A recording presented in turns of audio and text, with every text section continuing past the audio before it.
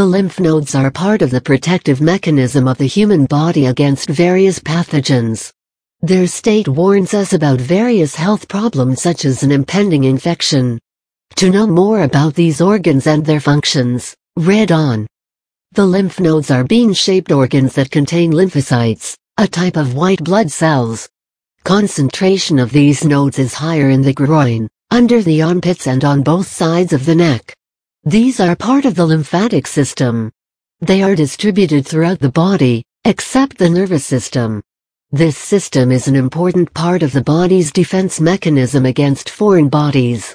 It is a one-way network of lymph capillaries, lymph ducts, lymph nodes and special organs such as the spleen, tonsils, adenoids, appendix, thymus glands and bone marrow.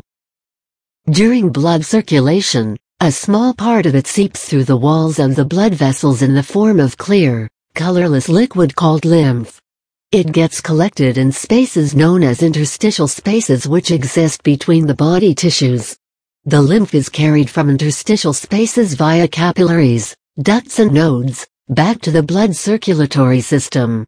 Lymph nodes in the neck, in cooperation with the rest of the nodes present in the body, filters the lymph in order to combat pathogens such as bacteria and viruses present in the lymph. In case of children, nature takes special care of awarding them with larger nodes. As many as 300 nodes are found in the neck area and collectively, these are called cervical lymph nodes.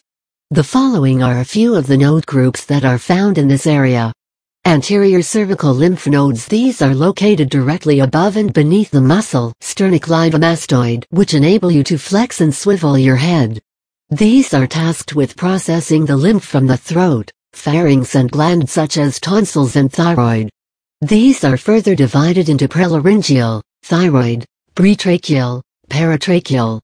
Posterior cervical lymph nodes. These are present at the back of your neck, along a line between the mastoid section of the temporal bone and the clavicle, and lies behind the sternocleidomastoids and in front of trapezius. Most often these succumb to respiratory tract infections. Submaxillary or submandibular lymph nodes. These are situated right below and on either side of your jawbone. They forwards the lymph from the floor of the mouth, tonsillar and pharyngeal, posterior parts. They also transport lymph from mandibular teeth, except central incisors, maxillary anterior, bicuspid and molars, first and second. Infections of eyes, head, scalp, neck, pharynx, sinuses and ears, in general are the prominent causes of swelling of submandibular lymph nodes. In most of the cases, it is due to tuberculosis, human herpes virus 5, STD, bacterial infection, cat scratch disease or Epstein-Barr virus. Submental lymph nodes. These are located immediately below the chin and are responsible for flushing lymph from the tip of the tongue, middle of the lower lip, and the central incisors. The lymph is drained to submandibular lymph nodes and to deep cervical group. Supraclavicular lymph nodes. These are present in the hollow of the clavicle, collarbone, and close to where it joins sternum.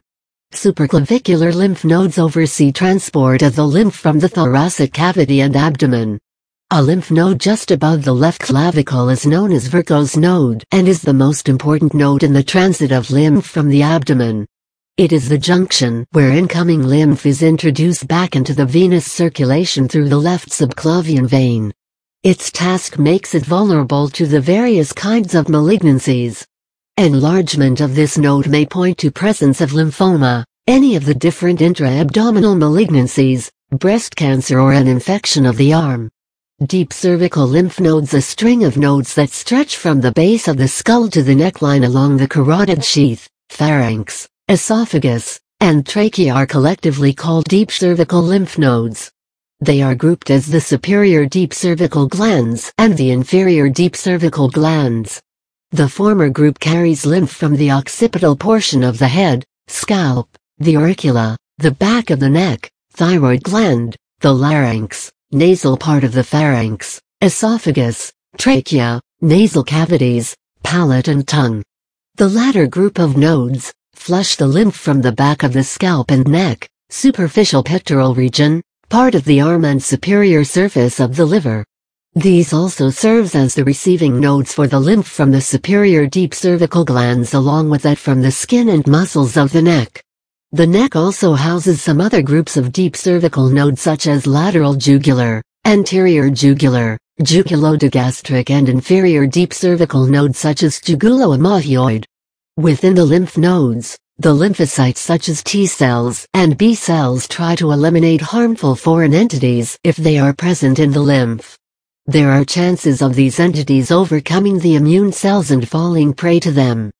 Pain is generally associated with infectious diseases. However, the swelling can also be due to various conditions such as common cold, upper respiratory infection, mononucleosis, sore throat, strep throat, viral infection, tuberculosis, tonsillitis, rubella, HIV, AIDS, toxoplasmosis, peritonsillar abscess, epiglottitis, sinus infection, ear infection, cancers, larynx cancer, lymphoma, Hodgkin's disease, leukemia. A patient with infected lymph nodes may suffer from fever. He may also feel swollen lymph nodes behind the ear, because of an ear infection. It is most likely that a patient suffering from swollen lymph nodes has contracted some form of throat infection due to a viral or bacterial attack. Strep throat is one of the leading throat infections caused by bacteria.